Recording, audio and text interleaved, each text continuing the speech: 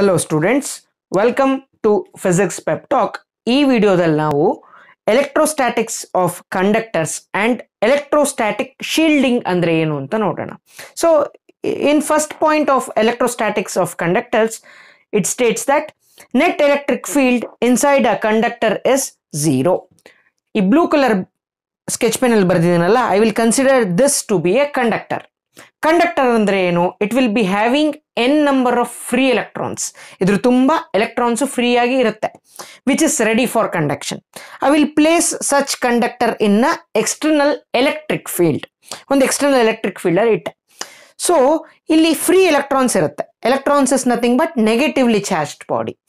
When there is a negative charge, what will be the direction of force experienced by a negative charge? It will be opposite to the direction of the applied electric field. Electric field e directional apply ಆಗ್ತಾ ಇದ್ರೆ the force experienced by the negative charge will be opposite to the direction of the electric field. ಹಾಗಾಗಿ since this conductor has n number of electrons, ಇಲ್ಲಿದ್ದ electrons full ಇರುತ್ತೆ ಬಾಡಿಲಿ, ಆದರೆ the number of electrons on this side of the body will be more.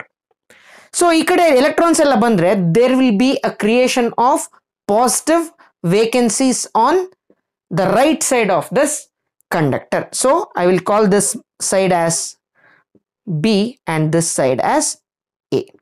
See, B side has more number of electrons and A side has more number of positrons ಅಥವಾ vacant positions. So ಇವಾಗ external electric field apply ಆಗ್ತದೆ ಈ body ಮೇಲೆ. ಆದರೆ since this body is created into two charged sides, right? One is positive side and one is negative side. So electric field will always be generated from the positive side and ends in the negative side. Alva? Ivaga ee body le positive side ondaitu, negative side ondaitu. So there will be a creation of a internal electric field in this direction. Positive side in the end agi start agi, negative side ge end agutte. I will call that as internal electric field. Aita? This electric field will have the magnitude that is equal to the external electric field but opposite in direction.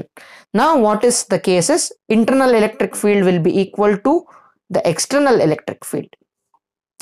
ಹಿಂಗಾದ್ರೆ ಏನಾಗುತ್ತೆ ಅಂದ್ರೆ the net electric field intensity inside the conductor will always be zero. Second point, electric field outside a charged conductor is perpendicular to the surface of the conductor. ನಾನೊಂದು conductor ನ ತಗೊಳ್ತೀನಿ which is positively charged. ನಾನು ಇದನ್ನ first perpendicular ಆಗಿ ಇಲ್ಲ ಅಂತ ಹೇಳಿ consider ಮಾಡಿಕೊಂಡು ಇದನ್ನ ಡಿಸ್ಪ್ರೂವ್ ಮಾಡಿದ್ರೆ ಅವಾಗ ಈ ಪಾಯಿಂಟ್ ಕರೆಕ್ಟ್ ಆಗುತ್ತೆ ಅಲ್ವಾ. So this is a positively charged conductor. For a positive charge, the electric field will always be radiating outwards in all directions alva.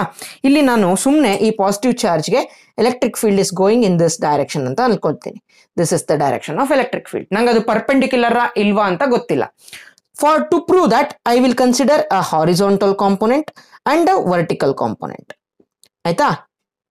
Vertical component ee direction li irbeku. This is not. This I'll call this as E of y and the horizontal component as E of x. So let the angle between the direction of electric field and the x component be theta. Hagagi E of x enagbeku, E of x electric field along the x component should be E cos theta. Right? So one point, one charge illitre nanu, because of the x component, the charge should move in this direction along the surface of the conductor. ಆದರೆ ನಮ್ಮ basic definition ಏನು, electrostatics ಬಗ್ಗೆ dealing ಮಾಡ್ತಾ ಇದೀವಿ. So ಒಂದು charge move ಆಗ್ತಾ ಇದೆ ಅಂತ ಹೇಳಿದ್ರೆ that gives raise to the conduction ಅಲ್ವಾ, ಎಲೆಕ್ಟ್ರಿಕ್ ಕರೆಂಟ್ ಬಗ್ಗೆ ಹೋಗ್ಬಿಡುತ್ತೆ ಅದು, which violates the definition of electrostatics. ಹಾಗಾಗಿ the X component of the electric field should be considered as zero. E of X should be considered as zero. E of X zero ಅಂದ್ರೆ ಏನಾಗುತ್ತೆ, E cos theta should be equal to 0. ಈ conductor positively charged body ಆಗಿರೋದ್ರಿಂದ whenever there is a charge there should be a electric field. Positive ಚಾರ್ಜ್ಗೆ radially outwards ಇರಲೇಬೇಕು. ಹಾಗಾಗಿ this E cannot be 0. It is the cos theta value that has to be 0. Cos theta should be 0. cos theta 0 ಯಾವಾಗ ಆಗುತ್ತೆ? Only when the value of theta is 90 degree. ಹಾಗಾದ್ರೆ electric field ಇದರಲ್ಲಿ ಯಾವಾಗ produce ಆಗುತ್ತೆ ಅಂದ್ರೆ only when the electric field is perpendicular to the surface of the charged conductor, only then the electric field is produced. So second point is valid. Third point, net charge inside a conductor is 0. ನಾನೊಂದು uncharged conductor ನ ತಗೊಳ್ತೀನಿ. I will place this conductor in a external electric field. Now I have to determine that if there is charge inside this conductor or not. I'll consider this surface to be a Gaussian surface. According to Gauss theorem ಏನಾಗುತ್ತೆ? The total electric flux E dot ds should be equal to Q by epsilon naught. ಇದು ಒಂದೇ equation ಮುಖಾಂತರ I can determine whether there is charge or not ಅಲ್ವಾ? But from the first point we have discussed that there will be no electric field at the center of inside a conductor ಅಲ್ವಾ? Because of this reason ನಾನು ಇದನ್ನ inside the conductor ನ Gaussian surface ಅಂತ consider ಮಾಡ್ಕೋತೀನಿ. This value should be equal to 0, right? So LHS of the equation remains like this and RHS becomes 0. So epsilon naught to 0 ಆಗಕ್ಕೆ ಸಾಧ್ಯನೇ ಇಲ್ಲ. It is a constant, so for which implies that it has to be the charge which has to be 0 alva. From this we can say that the net charge inside a conductor is always 0. Fourth point, charges reside only on the surface of the conductor. ನಾನೊಂದು conductor ನ ತಗೊಳ್ತೀನಿ. I will place that conductor on a insulating stand. ಇವಾಗ ಈ conductor charge ಆಗಿಲ್ಲ. Now I will charge this conductor by a value of plus Q. ನಾನು charge ಮಾಡ್ತೀನಿ. Charging by contact ಅಥವಾ charging by induction ಯಾವುದೋ ಒಂದು ಮೆಥಡ್ ಅಲ್ಲಿ charge ಮಾಡ್ತೀನಿ. I know that this conductor is charge by value of plus Q. Previous point ಅಲ್ಲಿ ಏನಂತ ಹೇಳಿದ್ವಿ? Charges inside the conductor is 0. ಹಾಗಾಗಿ this charge cannot stay inside the conductor, right? So inside the conductor charge ಏನಾಗಿರುತ್ತೆ? The value of the charge is 0. ಆದ್ರೆ ನನಗೆ ಗೊತ್ತು this conductor is charged by the value of plus Q. So for this charge to remain on this surface, it has to go on the surface of the conductor. Inside charge irodike sadhyane illa, aita? So because of this I can say that this charges only reside on the surface of the conductor and charges at the inside the conductor is always 0. Fifth point, electric potential is constant for entire conductor. First nanondu charged conductor ನ ತಗೊಳ್ತೀನಿ.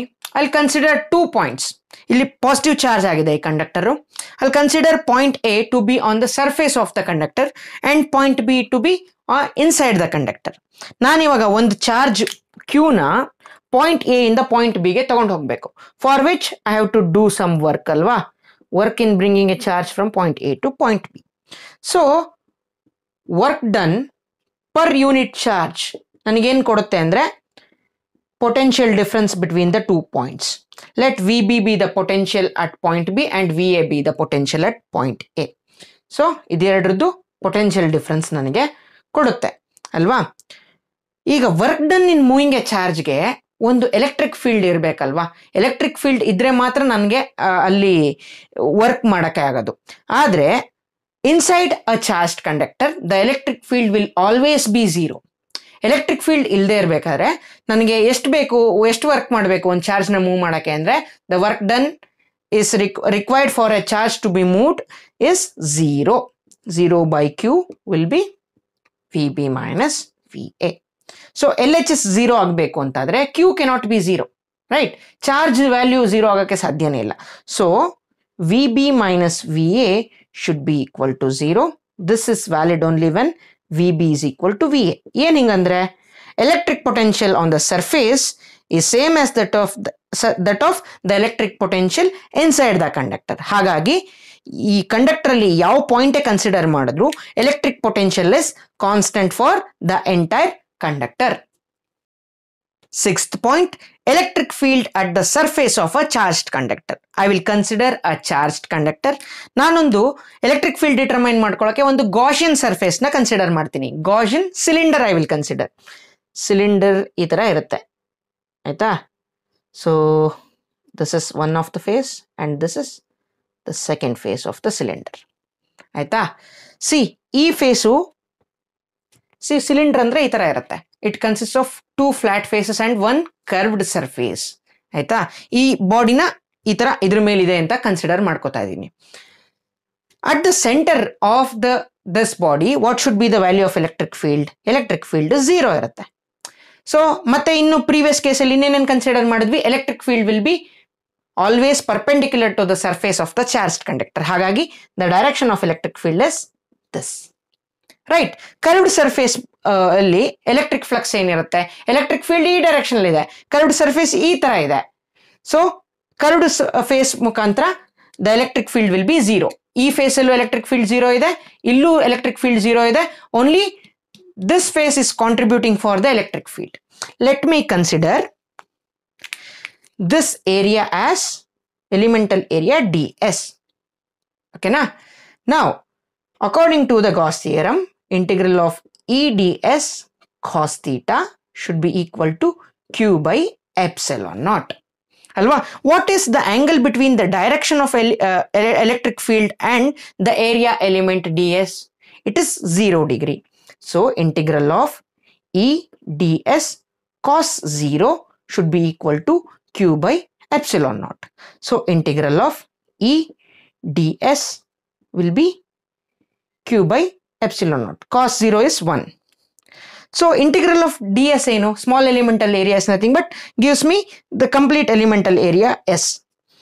ಆದರೆ we have discussed something called as linear charge density sigma. It is nothing but charge per unit area. From this I can say charge will be linear charge density into the area element ds.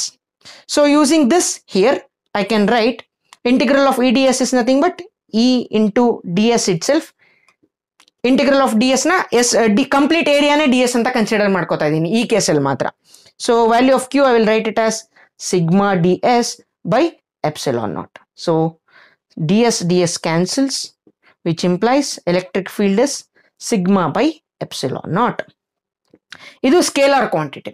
If I want the electric field in terms of vectors, I can write it as E equal to sigma by epsilon naught into n cap, where n cap is the unit vector acting along the direction of the electric field. Electrostatic shielding. Previous case ಅಲ್ಲಿ ನಾವು ಸುಮಾರಷ್ಟು properties ನ ನೋಡಿದ್ವಿ. If I have a conductor which is uncharged and if I place that in an external electric field, ಒಂದು internal electric field ಅದರಿಂದನೇ apply ಆಗುತ್ತೆ. That internal electric field will be equal to that of the external electric field. ಹಾಗಾಗಿ the net electric field inside the conductor will be 0. Similarly, if I have a charged conductor, the electric field inside the conductor is 0 and the charge inside the conductor is 0. ಇದೆರಡು ಕಂಡಕ್ಟರ್ಸ್ಗೆ ಆಯ್ತು. And there is something called as electrostatic shielding. ಏನ್ ಹಂಗಂದ್ರೆ the method of protecting certain region from the effect of electric field is called electrostatic shielding. So ಇವಾಗ ನನ್ನ ಹತ್ರ ಒಂದು power bank ಇದೆ which is made out of metal. ಇವಾಗ ಇದು ಈ ಪವರ್ ಬ್ಯಾಂಕ್ ನ ಒಂದು ಎಕ್ಸ್ಟರ್ನಲ್ ಎಲೆಕ್ಟ್ರಿಕ್ ಫೀಲ್ಡ್ ಇಟ್ರೆ because of this conductor which is covered outer conductor ಇರೋದ್ರಿಂದ the electric field inside this power bank will be 0. ಮತ್ತೆ ಯಾವುದೇ charge inside this power bank will be 0. External charge electric field ಇಂದ ಯಾವ್ದಾದ್ರು charge enter ಆಗೋ ತರದ್ದು condition ಇದ್ರೆ ಅದು avoid ಆಗುತ್ತೆ. ಹಾಗಾಗಿ the components inside this power bank will be safe from the external electric field. Because this is important for the protection of this equipment, electrostatic shielding is important.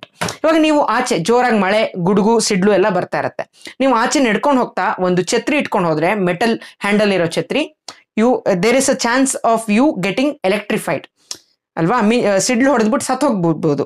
ಅದೇ ನೀವು ಒಂದು metal car ಒಳಗೆ ಹೋಗ್ತಾ ಇದ್ರೆ ಸಿಡ್ಲು ಹೊಡೆದ್ರೆ the charge will reside only on the metal body of the car. It will never enter inside the car.